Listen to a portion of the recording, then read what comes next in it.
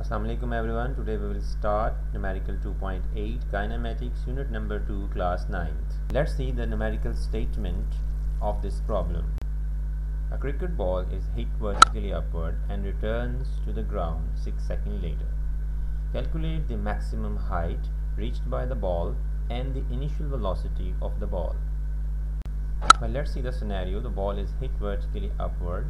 It reached a maximum height and return back to its initial position. To solve this problem and find the maximum height and the initial velocity, first we have to find the time that ball took to reach the maximum height. As the ball reached at the top and then come back to its initial position within 6 seconds. So dividing by 2, we can get the time of one side journey of the ball. So it is equals to 3 seconds, which means that the ball took 3 seconds to reach the maximum height and then again took 3 seconds to come back to its initial position. As ball is moving upward, so it is moving against the field of gravity. So the gravitational acceleration in that case is equals to negative 10 meter per second square, and the time that ball took to reach the maximum height is 3 seconds. Another important thing that we have to know is that the ball has some initial velocity, but when it reaches the maximum height, it stops here. It at rest position.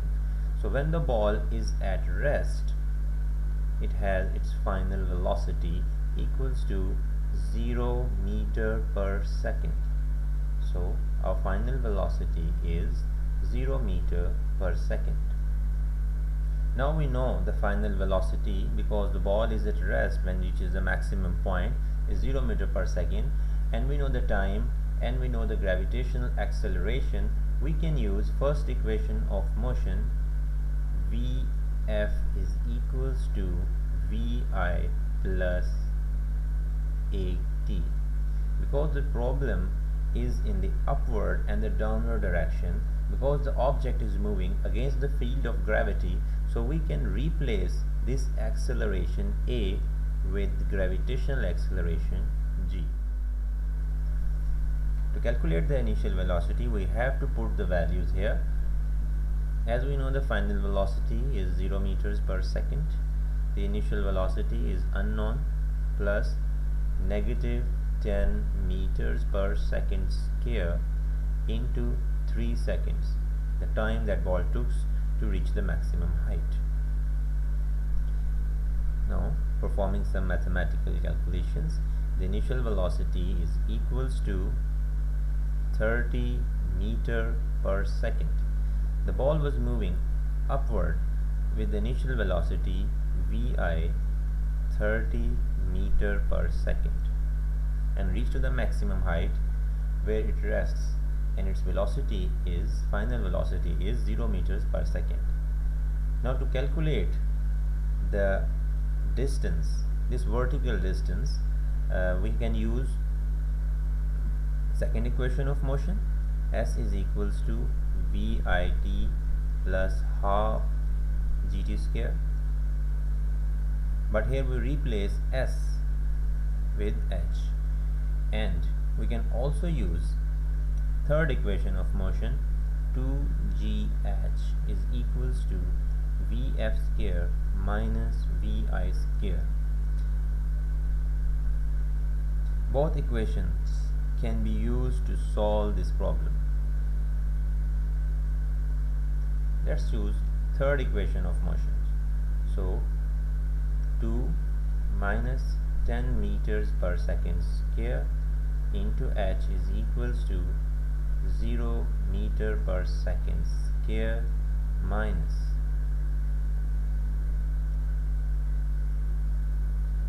30 meter per second square. 0 meter square per second square minus 900 meters square per second square, negative 20 meters per second square into h,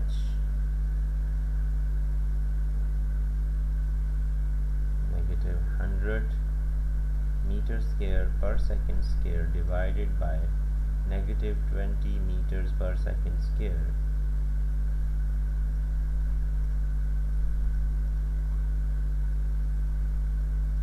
So h is equals to 45 meter.